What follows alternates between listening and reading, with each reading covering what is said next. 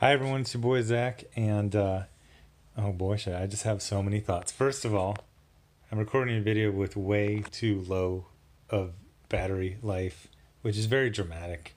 What is the deal? Do you remember flip phones? They used to really dramatically warn you when you're about to die, and but they would also let you get all the way to like 1%. Now I get no warning, and it'll just click off at like 13%. But whatever. Anyway, so the other thing I wanted to say is, I think it was that umbrella guy. He was talking about this guy called Onision, who I had to Google who he was. He's some like proto YouTuber from like the first days, where every single person who started a channel back then now has like 7 million followers because there was no one else to follow. But I guess he's having one of those extended breakdowns, and now his channel is like an I'm having a breakdown channel. That guy is the worst fake crier I've ever seen. It's so bad. And then I like Googled his life, and I guess like fake crying and being a drama channel is one of his things, but it seems like he has reasons to cry for real right now. And yet even when he has legitimate reasons to cry for real, it literally looks like his whole life is over. He's fake crying. I was just like, man, there's a point at which you have fake emotions for so long that you can't have real ones anymore. But anyway, my point is, not everything has to be dramatic. You know what I mean? If you've got a point, you can just kind of calmly express yourself. So saying we've lost Donny Cates, obviously he's still alive, he still has a career, he's still healthy, all those type of things. But in the fundamental things, I feel like we have lost him already. So one of the very tragicomic bits about life is you learn everything too late. And then you tell younger people and they go, whatever, old man, you're stupid. And then you remember when you were young and people gave you advice and you ignored it. So basically the human race is just learning things too late and then trying to impart it onto other people and then ignoring it. And then the same thing, you did the same thing. But anyway, in life, in things that end, a job that ends, a relationship that ends, a friendship that ends, there's the literal day that it ends. Someone says, I don't like you. I don't want to hang out with you. Don't talk to me anymore. But the thing is, they probably were leaning towards that for a while beforehand, and they mentally, probably subconsciously made that decision days or weeks beforehand. So this is one where I actually realized the point at which I was sick of him. And I consciously realized, as I go, I'm sick of this guy. So Donny Cates is, he's a guy who, I gotta tell you, man, we gotta slow down comic book careers, because one of the problems is we see this with Scott Snyder and Tom King and Donny Cates and, Mags, is that people get pushed way too far, way too fast, way too many assignments, and much too much praise, and any criticism of them is classified as harassment and then ignored. It's like, slow down. It's like that what was it, Phil Hartman impersonating Charlton Heston talking to Bill Cosby. Bill, it's film, take it down a notch. Slow down. Look at people like Frank Miller. Look at people like Alan Moore. They were in the trenches. Mark Miller, all these people, they were just taking whatever fill-in issues and backups and annuals and just whatever. You don't have to give someone an Eisner nom for their first job. You don't have to put someone on Batman their second or third year in the industry, and you don't need to say someone's the savior of Marvel the first year they got to Marvel. It's not good. It doesn't help them out. It's bad for everyone. So Donny Cates, he had a couple things several years ago, but he kind of got on the radar screen with God Country. What was that, like 3 years ago? And then he started getting Marvel work, and then he got a lot of Marvel work, and then he basically was handled all of Marvel. and he wasn't ready for it. And he's pretty much, as far as I can tell, in a kind of non-dramatic but definitive way, kind of cracked under the pressure. He cast about for people, and he's like, oh, this person's on Twitter all day. This person can help me out. What a helpful person. And now he basically speaks and acts the same as the 12 psychos on Twitter. Maybe not as often and as intensely, but his voice is essentially the same. So I've got a big backlog of graphic novels and floppies and zines that people have sent me or I've bought. And the good news is that Boomer finally figured out how to schedule so I can, on a lazy Saturday, I can burn through like 6 books, and then just schedule them for the next 2 weeks. So all the, the graphic novels I've accumulated over the last 2 years, Extinction Agenda, Batman Year 2, the Fourth World Compendium, I think it was Cumberpatch Pepperpot. He sent me that's one of those names where you think you're going to screw it up and then you just take it slow and then you say it correctly. Cumberpatch Pepperpot. He sent me, it's all like the odds and sods of Jack Kirby's 70s DC work. It's like The Losers and Commandy and The Demon. But I'm working my way through it. And one of the things I'm very, very excited about is going through these long form interviews with Frank Miller and Alan Moore and other people like that. I mentioned this a million times, but the zines, the Amazing Heroes comics interview, even the early years of like Wizard, you would get these crazy interviews that would go 10, 20, 30, 40 pages.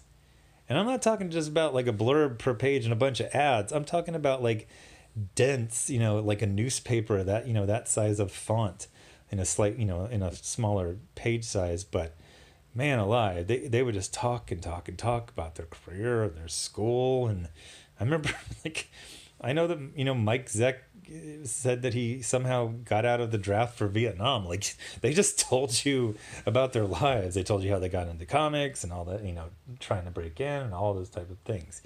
And one of the things I'm really excited about showing instead of just telling is the attitudes of Frank Miller and Alan Moore when they were blowing up, when it was like 86, 87, 88, and they're just doing whatever they want. Every single thing is a grand slam or a home run.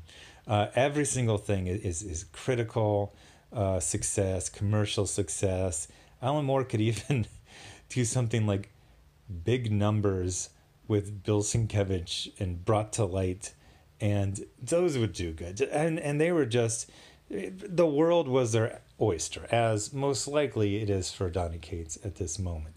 And I gotta say, for as much talent as they had, which stood the test of time, although, people don't talk about Big Numbers and Brought to Light as, you want to read a book about Iran Contra?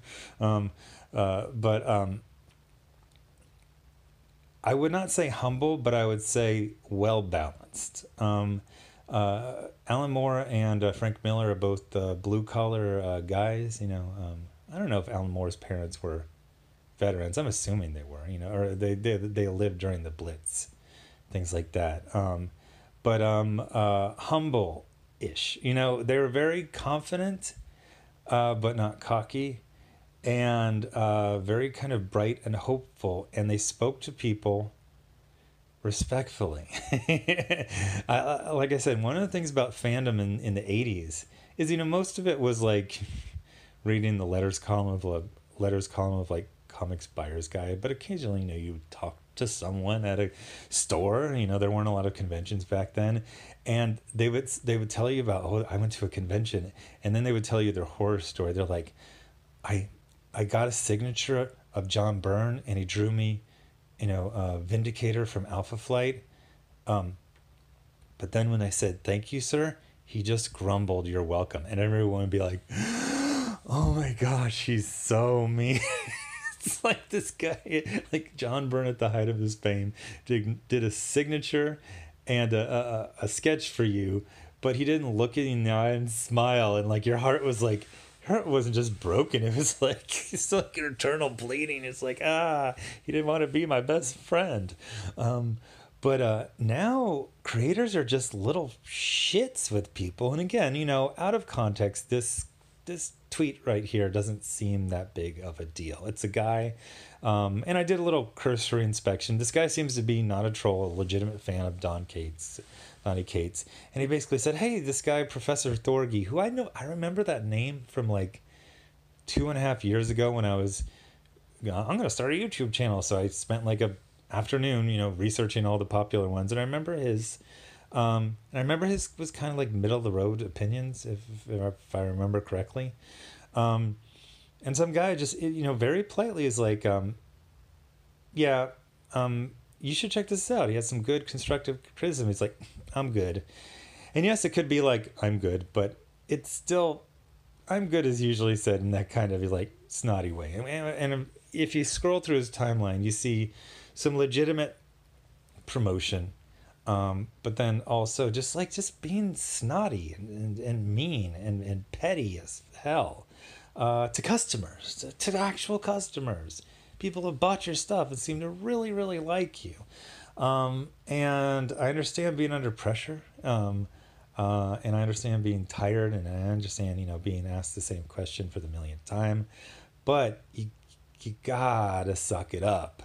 But I feel like we've seen the little, too far, too fast, pick the wrong friends, that old tale from the sea. I feel like there's some motherfuckers out there with the ego that Alan Moore earned with the level of talent of Cullen Bunn. So why don't you dial it down a notch? I mean, there's always that hot writer, and then 5 years later, you're like, where is Rick Remender? Where is Matt Fraction? Where is Brian Wood? Where is what's the other guy? He was writing, and then he went to go draw Southern Bastards, and then people just disappear. It's you can be definitely be confident in your skills and be proud of your accomplishments, but don't be a little snotty shit with people like ever. And if you are, if you wake up in the morning, apologize because it's that old saying. I don't really remember how it goes, but it's something like people won't remember what you said, but they will remember how you made them feel. And for that guy, probably made him feel kind of shitty. Probably wasn't the biggest deal, but he's going to remember that. And then also people saw you be kind of shitty, and also, why are you being shitty? I mean, gosh, I wish I would have. I think I screenshot. Oh, yeah, I did screenshot this, and then I tried to put it on my community page, and then YouTube was like, rejected. It's like wrong aspect ratio. It's like, well, just don't you guys have a freaking subroutine that'll just handle that? But it basically talked about how just weird comic book pros are. There was a guy who was an illustrator. He goes, it's consistently shocking how like bitter and arrogant and mean comic book pros are, especially when many of them, if you put them into another field, a similar field, if you put a popular comic artist into graphic arts, for marketing and advertising, like most of these guys would not hack it. They wouldn't even get the interview. They're just not good enough. And these writers that get, boasted as just being just like the next Alan Moore, this is just like 1 out of 8 people, doing the story beats for this issue or this episode of NCIS. Like you're nothing special. You're not even a big fish in a small pond. You're a big fish in a puddle. Like you're not even underwater. You're just flopping around. You're asphyxiating. But anyway, kind of a rambling video. Oh, I forgot to say, I did this rambling video because I read a comic. Yeah, people still read comics. They still make comics, and people occasionally review them. Pretty much everyone's moved on from reviewing comics because nobody cares about comics anymore. But I read this book. It was the Crow Christmas special, and it was written by Tim Seeley. And I got that weird thing where this is a book which is neither good nor bad. It merely exists. And we really need people to do better work than that. It's like that line from Idiocracy, lead, follow, or get out of the way. And then the main character, he's like, yeah, when Sergeant tells me that, I get out of the way. And then then his buddy is like, it's supposed to embarrass you into trying to lead or at least following. But if you're put in some leadership position, like Donny Cates says, way too early in his career, have some humility. Don't treat people like shit, because they're going to remember it. In a couple of years when you're really, really trying to get that Power Girl one shot over at DC, people are going to pick up your book and just make a little face, go, oh, this guy made me feel like shit 5 years ago for no damn reason. So anyway, thanks for watching. Subscribe. Make sure you're still subscribed. Hit the bell for notifications. Thanks to everyone giving to the GoFundMe and the Indiegogo. You're funding original content and an original lawsuit. And I will have more videos on this channel, not necessarily comic book reviews, because comics are kind of over. Anyway, thanks for watching. Bye.